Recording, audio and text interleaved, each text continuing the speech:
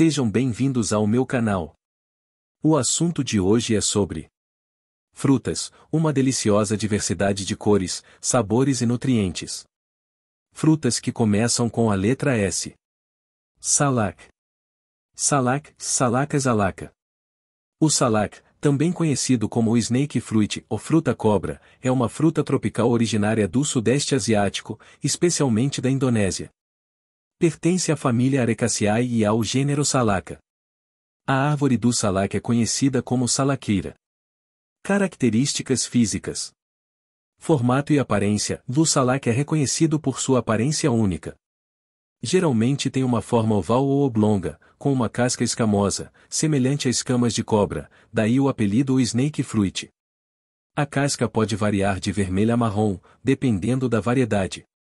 Polpa. Ao abrir a fruta, revela-se uma polpa suculenta e translúcida, geralmente branca ou amarelada. A polpa é dividida em segmentos, semelhante a gomos de laranja, e cada segmento contém uma semente grande e marrom.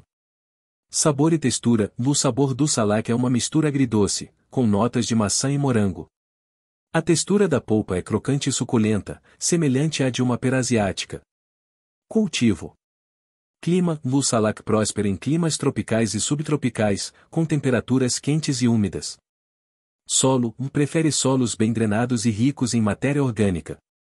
Colheita. A fruta é colhida quando madura, momento em que a casca adquire sua cor característica. Valor nutricional. O salak é uma boa fonte de nutrientes, incluindo vitamina C, fibras, potássio e antioxidantes. Sua composição nutricional pode variar ligeiramente com base na variedade. Usos. Consumo in natura. O salak é frequentemente consumido fresco, descascado e cortado em pedaços. Suco de sobremesas. A fruta é utilizada na preparação de sucos, sorvetes, compotas e sobremesas.